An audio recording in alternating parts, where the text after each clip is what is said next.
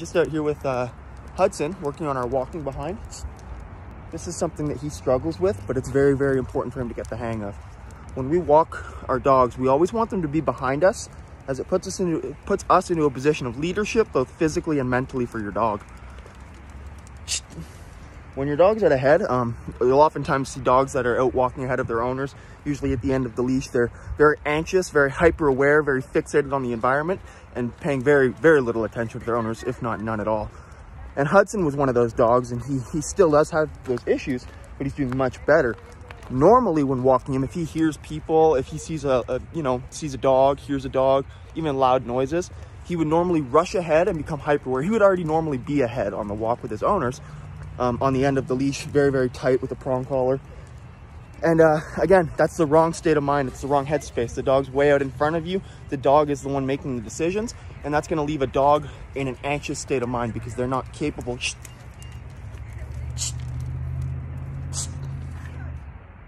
of making those decisions without overreacting. Even there, right? He got a little bit startled. I think maybe the leash startled him there. I'm not sure, but he rushed ahead of me as quickly as he could.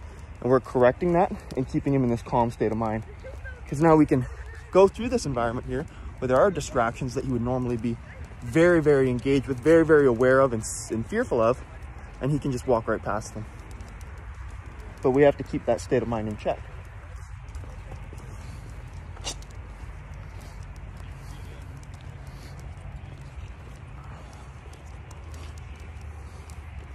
Again, normally he would become quite reactive to that stuff. At least very hyper aware, maybe not barking or lunging, but most likely. But very, very hyper aware of that stuff, and we're really keeping that in check.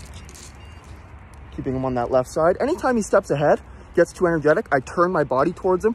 I give him my command, which is calm on command for us, and I tap my e-collar pressure to add some physical pressure to that. Nope.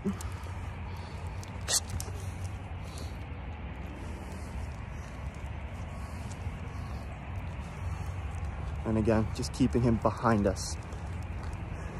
It's all about that state of mind. It's not even so much about the position. I don't care if he stays, 3 feet behind me or 10 feet behind me. I guess 6 feet, that's as far as you can go here. But I don't care if he does that. But it's the state of mind I'm watching. It's that energy level. Is that increasing, right? When he gets worked up, you can see he picks up his pace. That's what I'm correcting. I'm not really correcting the distance behind me. I'm correcting the energy level. Anytime that energy level gets picked up, the distance closes. Now he's getting nervous because we've got people behind us, so that's okay. He can manage. Good job. Again, normally he would be pulling like crazy at the end of the leash, either trying to move towards those things or away from them.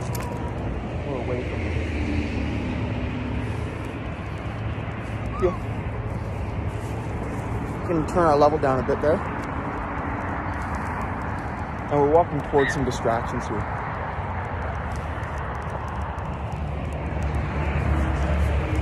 Nice big wide turn, and he stays behind me the whole time.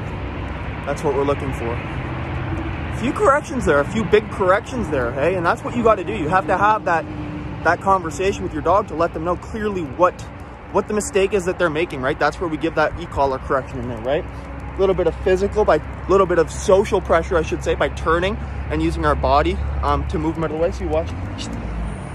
See, that's just a turn. That's just me turning towards him and saying, there's no correction there on the e-collar. But adding that correction in there definitely does back that up, especially if the dog keeps pushing that boundary. So anyway, this is the walk behind. This is why we do it. And this is a little bit about how we do it, especially with a dog like Hudson. Incredibly important. But for any dog, really, any dog should be walking behind you. And you get a dog to walk behind you, and man, you'll have them under your thumb for the rest of their life, basically. It's pretty remarkable. So yeah. Good job.